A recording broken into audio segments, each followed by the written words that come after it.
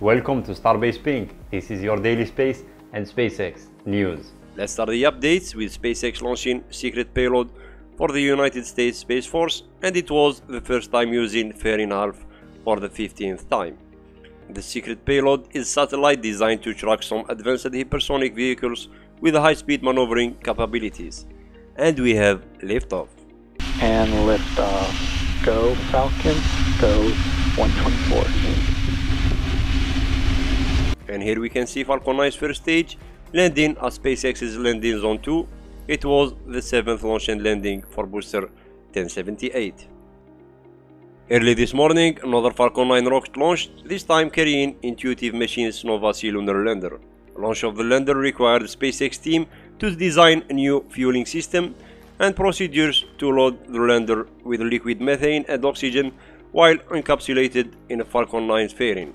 And we have Falcon 9's first stage landing on landing zone 1. It was the 18th launch and landing for booster 1060.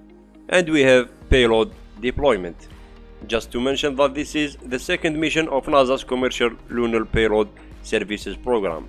Intuitive Machines announced that Nova C successfully commissioned in space by establishing stable altitude, solar charging and radio communications contact with the company's Mission Operations Center in Houston.